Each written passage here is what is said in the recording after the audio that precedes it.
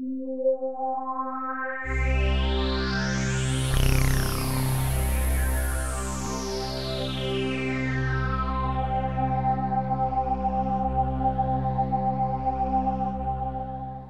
standing at perhaps one of the most important stones at Stonehenge.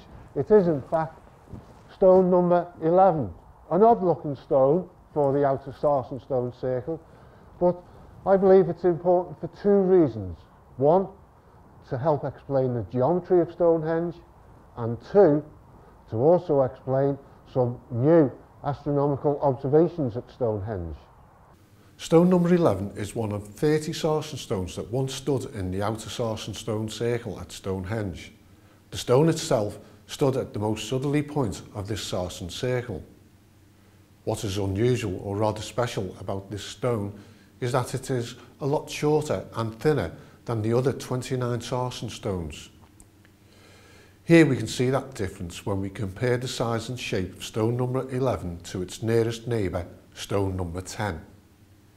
We can clearly see that number 11 is about a third shorter in height and almost half the width of stone number 10. And stone number 10 is just one typical stone standing within the sarsen circle. Certainly, the dimensions of stone number 11 do not match the dimensions of the other 29 sarsen stones. And why such an odd-looking stone like this was chosen for the sarsen circle is a question seldom asked. However, as I said at the start of this film, I believe that it was chosen for two reasons. One, to help the builders use units of measurement that would help them build Stonehenge, and two, to capture some important astronomical alignments at Stonehenge. I'm now going to demonstrate with some experimental archaeology how the dimensions of this stone correspond proportionally to the measurements of the central stone settings at Stonehenge. To help me, I'll use two primitive tools. This one here with some antler bone attached to a length of rope, which matches the width of the stone, which would be used to help mark out on the ground the positions for other stones. The second tool I'll be using is two pieces of wood which are connected by a length of rope. The measurement taken from stone number 11. In this demonstration, I'm going to show how the stonemasons could have used the measuring rods to help determine the size of the trilithons of the stones themselves required. They could measure the width of the stones and also the depth of the stones. The measurement for the rope and wooden rods being taken from the width of stone number 11. In this demonstration, we can see how the measuring rods have been used to help position the stones within the circle.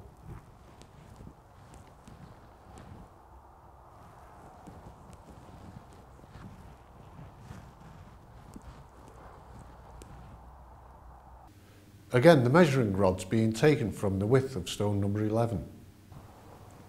Here we can see how the gaps between the stones could have been set out by using the same measuring rods.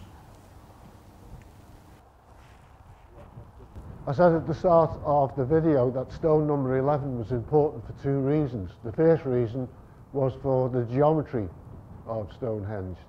The second reason is the astronomy of Stonehenge. It is no coincidence that stone number 11 is aligned exactly north-south at Stonehenge. There is a north-south alignment cutting right through the centre of Stonehenge. If I measure the orientation of this stone, it is due south, 180 degrees azimuth. I now need to explain some of the astronomy behind stone number 11. The sun, when it rises on the horizon, is level with the horizon at 0 degrees altitude. Then throughout the day, the sun rises in altitude until it reaches a point at midday it reaches the highest point in the sky and then it begins to descend. When the sun reaches the highest point in the sky, in terms of astronomy, it is known to transit the meridian. That is, it crosses an imaginary north-south line. So the sun reaches its zenith point, the highest point, at midday. Now in the winter, the sun positioned at midday is quite low in the sky. During the summer solstice, the altitude is quite high. So it is at the time of the winter solstice that a special event occurs at midday, when the sun is about 15.5 degrees altitude in the sky. So let me explain what two events occur. So it is at midday, on the day of the midwinter solstice, when the sun transits the meridian, it casts a shadow on stone number 11 that stretches all the way up through this gap, and the shadow stretches as far as this point into the centre at Stonehenge. And what also occurs at midday on midwinter solstice is that the sun cuts across this part of the trilithon, casting its light into the centre of the circle as well. So we have the light coming in and we have the shadow coming in, marking the midday at midwinter.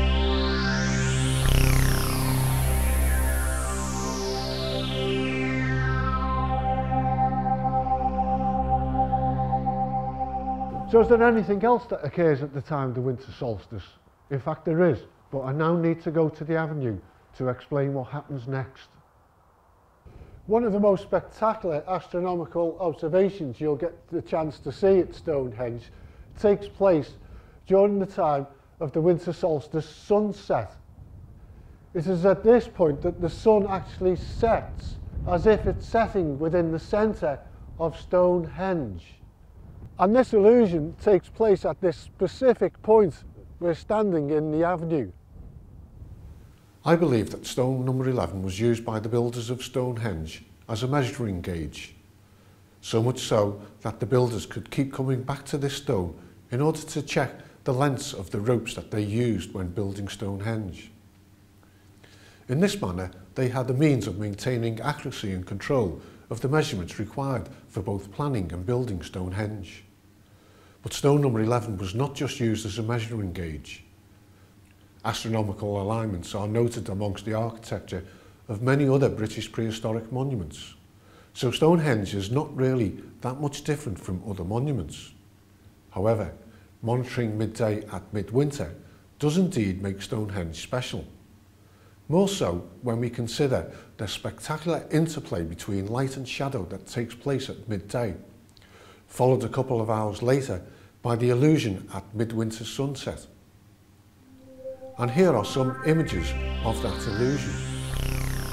Perhaps we could be looking at Midwinter's Day as a special day of unique celebrations. Standing at the centre of Stonehenge, the ritual priests could monitor the interplay between shadow and light to such a degree that they would be able to establish precisely the day of midwinter. Certainly, they would then have had a couple of hours to sound their horns and call forth the masses of people to stand in the avenue and witness the dying sun descending into the centre of Stonehenge, marking the end of one year and the beginning of the next.